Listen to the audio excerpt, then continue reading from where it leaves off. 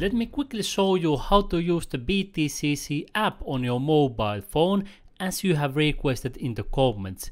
First of all, you will find your assets here on the assets section. You will find the overview, futures wallet and spot wallet. Copy trading is the second one from the right, and the trading is here in the middle. When you click again, you can switch between futures trading and spot trading. And also here on the top you can choose futures trading or spot trading. And you can trade in the same way on your phone as you can do on your computer.